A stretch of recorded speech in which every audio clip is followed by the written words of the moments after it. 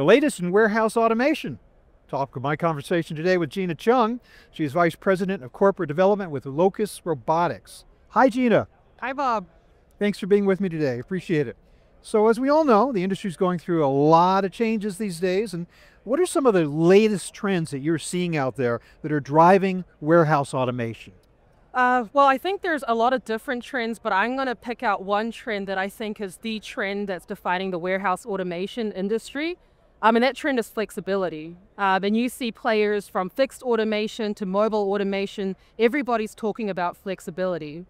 And some of the reasons why everyone wants to promote flexibility is what the warehouse automation industry has experienced over the last couple of years.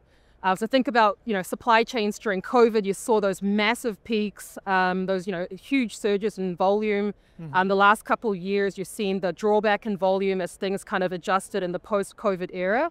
And what warehouse operators have seen is that they need flexibility in their supply chain. They need solutions that can scale. They need solutions that can also scale back down and adjust to their volumes.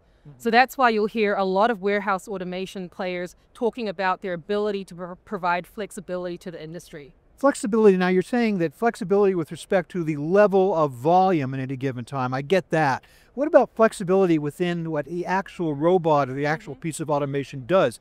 Old style robots, maybe they just do one thing and they do it over and over and over again. Maybe that's not the thing anymore. Tell me about how that works. Yeah, that's a great point because flexibility has a number of different dimensions. It's not just about the ability to scale up and scale back down with volume. It's also about the robots themselves, the solution. So every provider, whether you're in fixed or mobile, they'll have a slightly different view of what it means to be flexible. In our world of mobile automation, flexibility means robots that are able to navigate the most challenging brownfield environments. So robots that are able to leverage AI to be able to flexibly navigate obstacles, navigate around people to complete the task. That's just one element of flexibility. There's other elements such as the software itself. So having software that is highly flexible to the customer's needs. So while every warehouse might look the same on the outside, on the inside there's a lot of different nuance on the types of workflows and the specific kinds of checks that need to take place. And at Locus, we've built in a whole bunch of different features, functionalities that we can configure and enable our customers to flexibly adapt the solution to.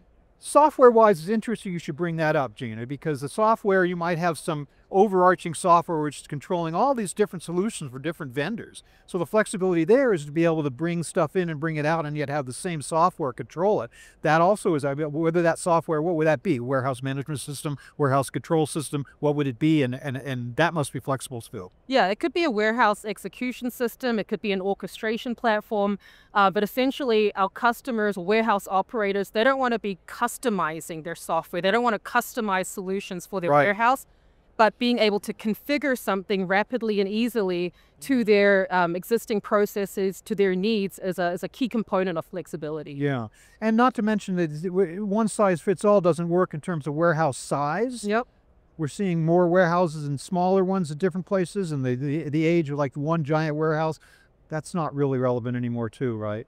Exactly. So you need a solution that can adapt to not just the different volumes, but the different sizes of warehouse, the different layouts, the different industries that you're serving.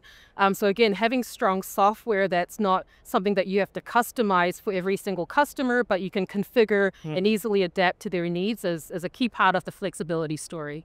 Seems like we're asking an awful lot of our systems today, doesn't it? And now you're suggesting that to a certain degree, the systems are stepping up to meet those needs, but I'm sure there's more to be done. Tell me about the future of warehouse automation. Where do you see it going? How is it going to get better? Where is it going to get better? What's it going to be able to do in the future that it doesn't do today? Yeah, so good question. I think flexibility will continue to expand. So the amount of flexibility in the warehouse will continue to get better. So today, for example, you have highly automated systems, fixed automation, and then you have flexible mobile automation. I think you're going to see something in the middle where you can have a lot of the benefits of fixed automation, those highly automated systems, but with the flexibility of mobile automation. So I think as the technology gets better, as the software improves, you're going to have more flexibility in the warehouse across multiple dimensions. I think another key element of flexibility is on the commercial model.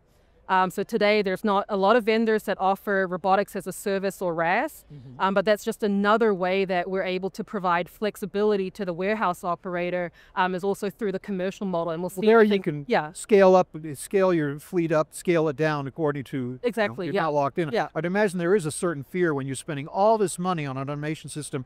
Am I going to be locked in to that system and my requirements today? What about my requirements tomorrow? Will I be locked in and not be able to adjust to it? Yeah. You're suggesting that won't be a problem. Exactly. And I think that's why it is such a hot topic, a hot trend in the industry today, is that a lot of companies invested in highly automated systems during the peak of their volumes in COVID, and then they saw those volumes go down and they're left with underutilized systems. Yeah. So how do you have automation that really adapts to your business, scales with your business? And I think having a flexible system, the robots, the software, the intelligence, the business model is all part of how you deliver flexibility to customers. I haven't heard the word people come out of your mouth yet.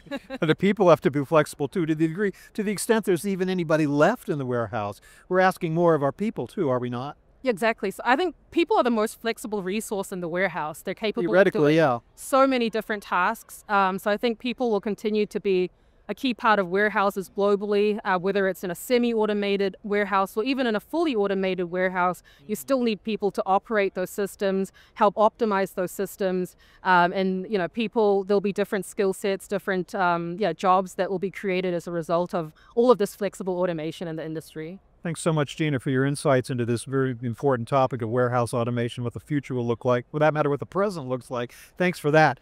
Can I take a moment, though, to ask you specifically about Locus Robotics? Where are you in this picture? What does Locus Robotics do specifically? How does it fit in? Yeah, so Locus Robotics, we are a global provider of flexible warehouse automation. So we really pride ourselves on delivering unmatched flexibility. We have mobile robots that are able to automate a multitude of different tasks. We have that highly flexible software that I described that enables our customers to configure our system to any workflow, any warehouse. So we're very passionate about the future of flexible automation. Yeah. Gina, thank you again for your time. I really appreciate your insights. Thanks so much. Yeah. I have been speaking with Gina Chung of Locus Robotics. Thank you very much for watching.